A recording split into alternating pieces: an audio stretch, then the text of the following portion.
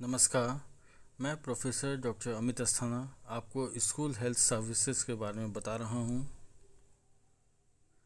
School health services एक important aspect होता है कम्युनिटी एंड कम्युनिटी हेल्थ का। What is health? As you know, it is a state of complete physical, mental, social and spiritual well-being, and not merely the absence of disease or infirmity among the pupils, teachers and other school personnel. What are school health services? These are the comprehensive services rendered to pupils, teachers and other personnels. Why? In order to promote, protect their health, prevent and control diseases and maintain their health. What is the aim of school health services? Basically, to promote, protect and maintain health of school children and reduce their morbidity and mortality. Objectives of school health services: promotion of positive health, prevention of diseases, early diagnosis, treatment and follow-up, awakening health consciousness in children, and provision of healthful environment. Goals of school health services: younger generation को prepare करना to adopt measures कि वो healthy रह सकें, उनको ensure कर सकें कि उनको best educational facilities मिलें, productive and constructive manner में, to enjoy recreation and to develop concern for others. Younger generation healthy हो, useful citizen हो, who will be able to perform their role effectively for the welfare of themselves, for their families and for their community. Need for school health services. School children constitute a vital and substantial segment of population. Therefore, इनकी physical, mental, emotional and social growth हो सके, different type की stressful situations से वो अपने आप को कोप कर सकें।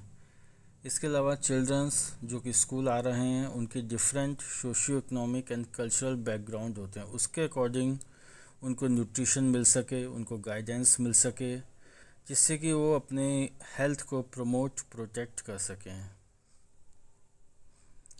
Principles of school health services.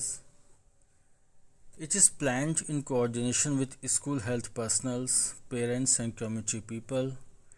It emphasizes on health education to promote, protect, improve and maintain health of children and staff.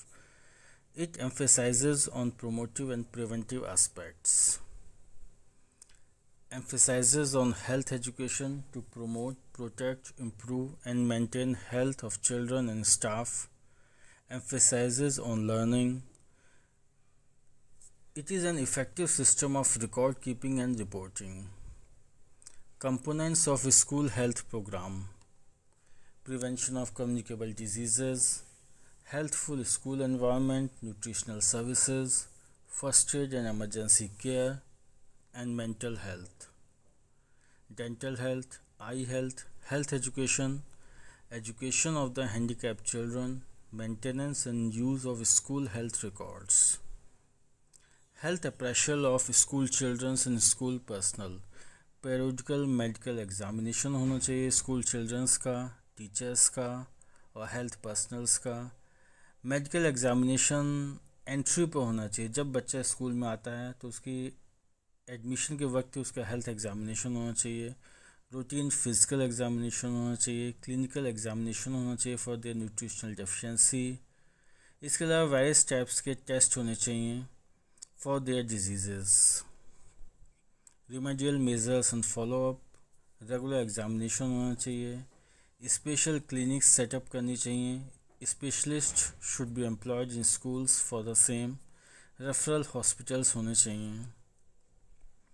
Prevention of communicable diseases. Protection of all school-going children against preventable disease by immunization according to the National Immunization Schedule. Healthful school environment होना चाहिए, optimal school environment, location, building and equipments होने चाहिए, इसके अलावा good school environment होना चाहिए to promote physical, social and emotional health. Nutritional services, good nutrition बहुत ही important है।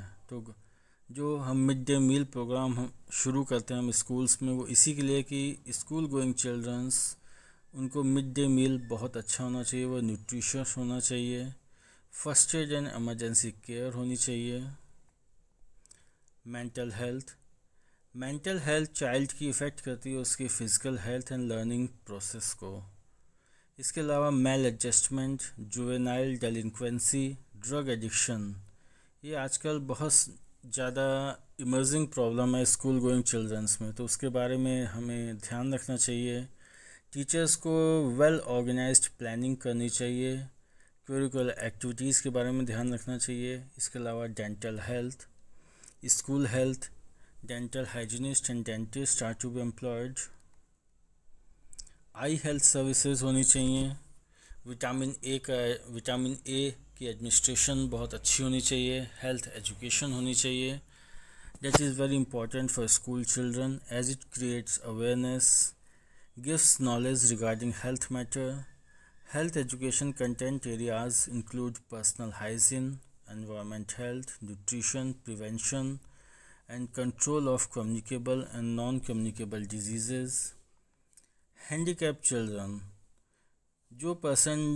जो चिल्ड्रन डिसेबल है उसको भी हमें encourage करना चाहिए कि वो एजुकेशन ले सके। उसके लिए एक productive and self supporting atmosphere create करना चाहिए। स्कूल के हेल्थ रिकॉर्ड्स, इसको बहुत अच्छी तरीके से हमें प्रिजर्व रखना चाहिए। What is the nature and scope, ये एक school health services community health का एक इंटीग्रल पार्ट होती हैं। It is that phase of community health and family health services that provide the wellbeing of the children and his education for healthy living. School health services is a personal health services. It stresses the role of the child as a change agent for community. School health helps to impart information of health habits and practices of healthful living throughout school life. School health program help करता है younger generation को to become healthy and useful citizen who will be able to perform their role effectively for the welfare of themselves, for their families. School health की team, school principal, school teacher, parents, community children's, medical officer, school health nurse and community health nurses. School health thank you. School health services basically एक combined effort है। एक अच्छे बच्चे या एक स्वस्थ बच्चे ही एक सुंदर देश का निर्माण करते हैं, एक स्वस्थ देश का निर्माण करते हैं। तो स्कूल हेल्थ सर्विसेज के बारे में हमें ध्यान रखना चाहिए। Thank you.